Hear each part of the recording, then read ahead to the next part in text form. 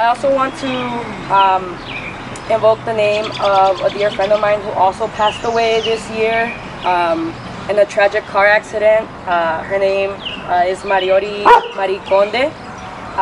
And I want to invoke her name because she has roots in Central America as well, and in Salvador particularly, which a lot of folks from El Salvador are also fleeing.